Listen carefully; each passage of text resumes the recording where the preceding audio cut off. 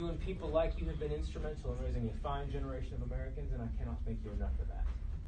Applicants, I'll be brief. I know it's been a long day. Thank you for what you're about to do. I have 3 official questions, and we will take the oath of enlistment. Please answer honestly and of your own volition.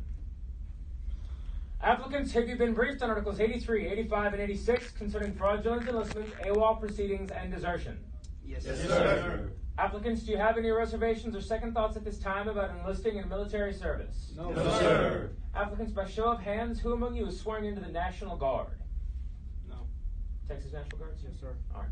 Applicants, as a reminder, I'll bring us all to the position of attention. Sir, you and I will do the Texas Guard oath first. My remaining applicants, we will do the federal oath second. You will only say one oath. I am the only person in the room that says both oaths. Does everyone understand? Yes, sir. Without further ado. Group attention! National Guard personnel, raise your right hand. Repeat after me. I state your name.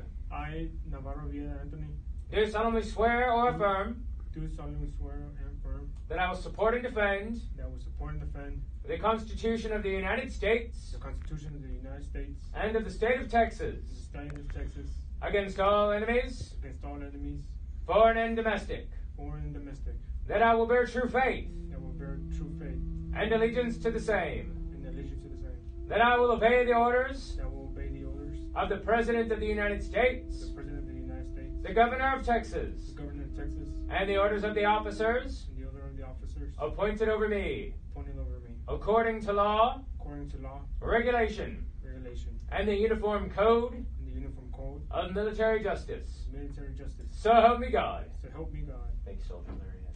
My remaining applicants, raise your right hands. Repeat after me. I state your name.